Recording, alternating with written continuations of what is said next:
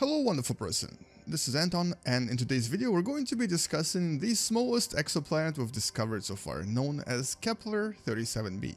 We're going to take a look at its surface in Space Engine, and we're going to discuss the scientific elements using Universe Sandbox. Anyway, welcome to What the Math.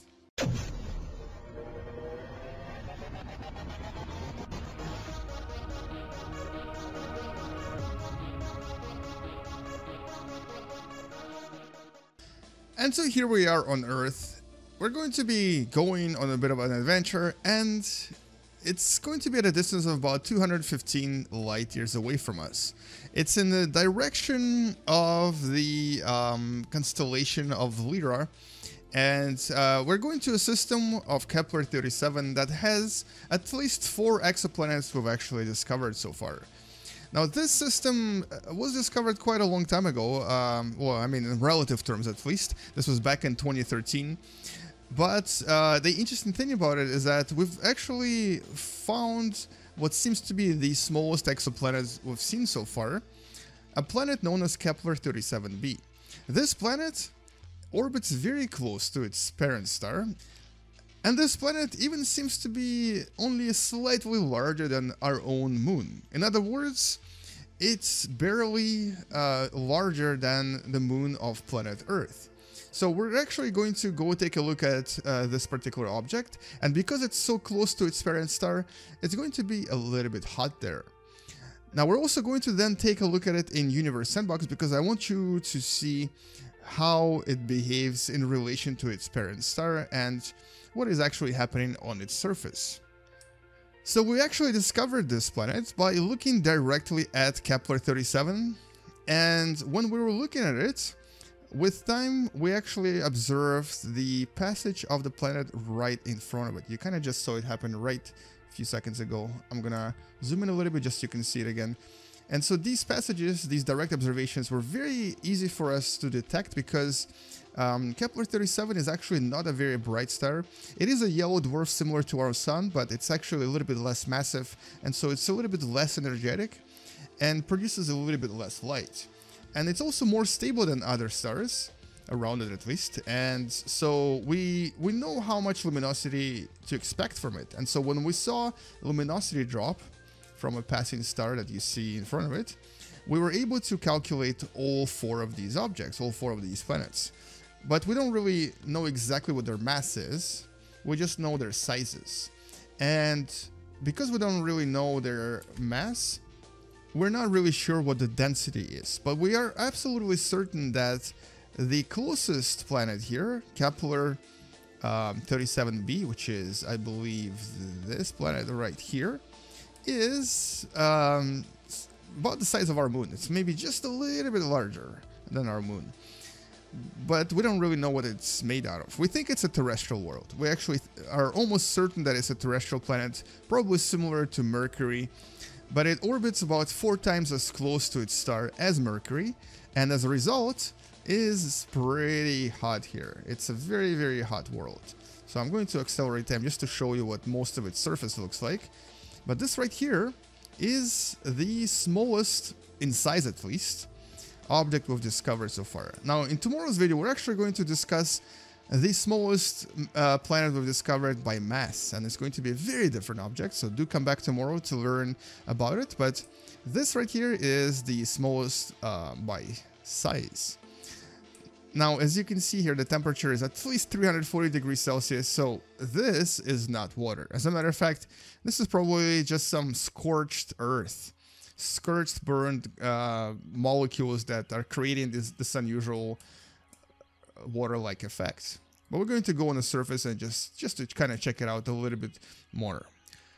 Now, a single year on this planet only takes about 13 days, and because it's so close to its parent star, this is why the surface here is essentially a horrible, scorching environment. But we think that it probably doesn't even have atmosphere. We think that the star that it's orbiting is basically causing so much heat here that it probably burned away all of the atmosphere, similar to what Mercury kind of has. In this simulation, it does seem to have a little bit of atmosphere. Not a lot, but maybe about 6% of what there is on Earth. kind of a little bit more, I guess, a little bit more atmospheric than Mars in some sense. But this is all speculative. We don't really exactly know what's happening here, and we haven't really studied its atmosphere just yet to find out more about it. But there will be a chance for us to study the atmospheric composition when the James Webb Telescope launches in 2018, because we can actually look at the atmosphere by looking at the passage of this planet in front of the star. And when that happens, we'll be able to see what kind of molecules it actually has in its atmosphere. Now, in this star system, none of the planets are actually habitable. As a matter of fact, I believe all 4 of them are pretty hot. So this is the second planet. Here is the third planet. Also very hot, even hotter than the second planet, actually. And the last planet, known as Kepler 37b, is also just as hot. So all 4 of them are a little bit scorchy, if that's the word I can use for the description of the situation that's happening here. Scorchy it is. So all of them are basically very hot, desertic super worlds. But the planet that we are interested in, the Kepler 37b, is technically known as a micro-Earth or sub-Earth. Basically, it is a planet, but it's a planet a lot less massive and a lot smaller than our own planet Earth.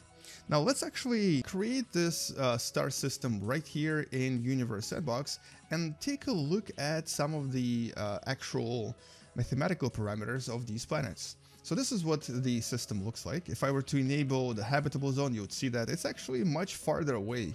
And we don't really know if there are planets here. It's possible that there are planets in that region, but we haven't seen them. So we don't know if they exist. We've only seen the 4 planets that are really close to the star. And if you look closely, you'll see that all 4 of these planets are actually releasing tremendous amounts of gas from their surface. So when you create the simulation, they do seem to have a bit of atmosphere, but they start losing it almost right away.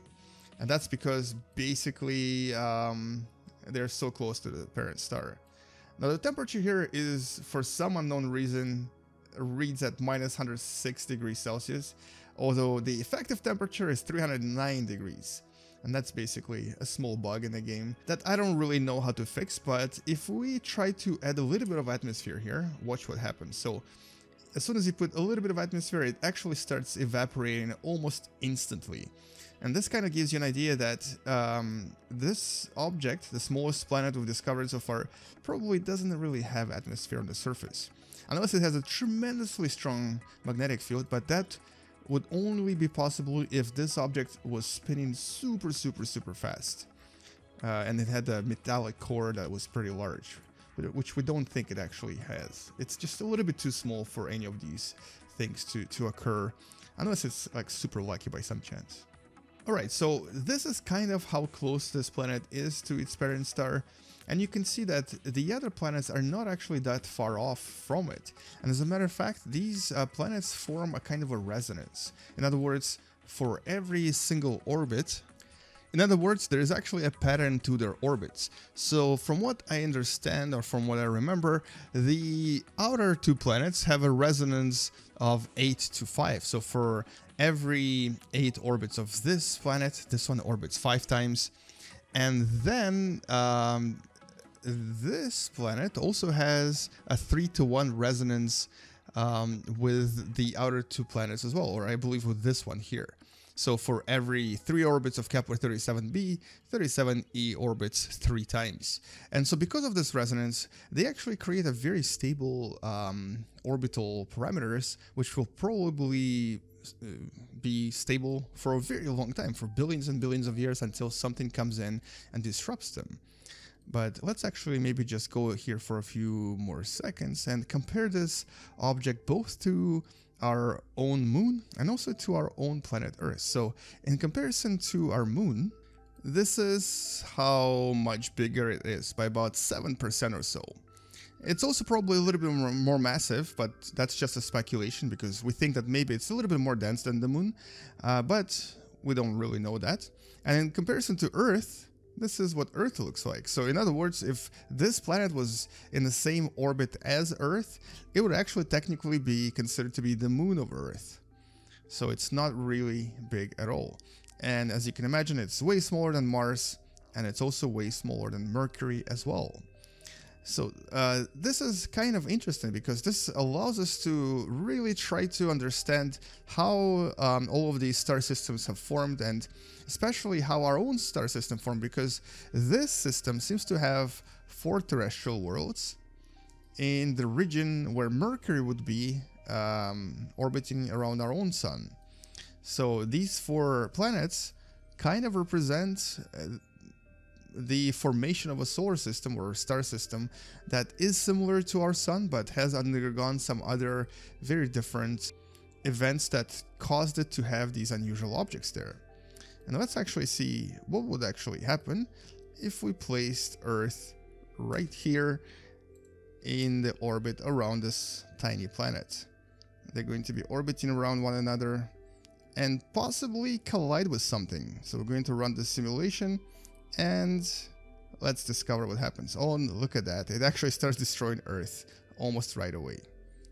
Well, anyway, so that's really all I wanted to show you in this video, and I kind of wanted to introduce this tiny exoplanet to you because you probably have never heard of it. It's not really that significant, and except for being the smallest we've discovered so far, it probably isn't the smallest out there. We just haven't seen anything smaller than it just yet. Maybe one day we'll discover something that is even smaller than this. For now, that's the tiniest we have. Tomorrow you're going to learn about another really unusual small exoplanet, but this time it holds a different type of a record. And also, what I wanted to do before I finish this video is thank all of you wonderful people for all of your support, and specifically people on Patreon that have been supporting this channel for several months now. And, okay, it seems like Kepler 37 just swallowed our planets.